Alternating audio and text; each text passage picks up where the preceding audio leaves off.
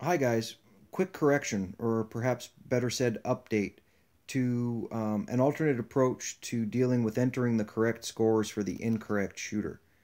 In the previous video that I just posted, I suggested that we could go back into the incorrect shooter, zero those scores out manually. There is an option in PractiScore to reset the scores for the incorrect shooter. Let me show you what I'm talking about. Let's enter scores. Stage 5, Squad 2. Say that we want to enter scores for Godzilla, but we mistakenly select King Kong. So we enter the scores.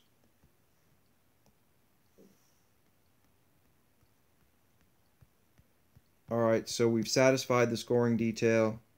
It's complete. We review the scores. Shooter reviews the scores. They're correct, doesn't recognize that they're being attributed to the incorrect shooter, and they select save.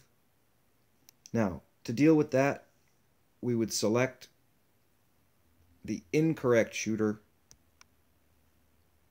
reassign those scores to another shooter. In this case, it should have been Godzilla.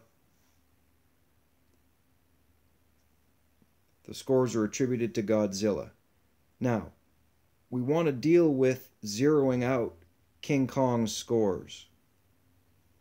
We can display the incorrect scores or the scores incorrectly attributed to that shooter, select the three-dot menu, and choose Reset. That saves us from having to manually zero out the stage scores, which I think was probably the incorrect approach. It's workable. It results in the correct solution, but this is quicker. In this approach, selecting Reset, we have a red indicator next to King Kong now, and it's showing us here on the right-hand side that King Kong has a scoring history. But when we go in to score King Kong's pass, we can enter his scores appropriately. And when we choose Review, we'll note that he's got the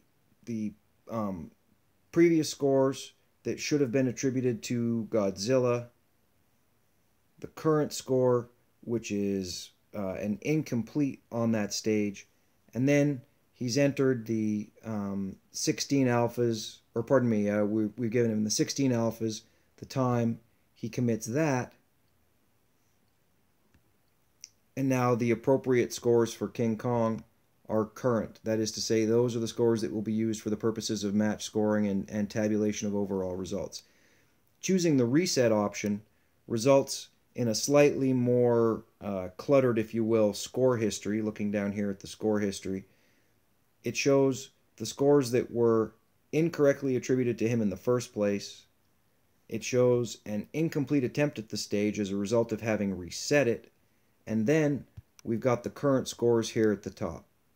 Those are the scores that will be used for the purposes of overall results and tabulating final standings.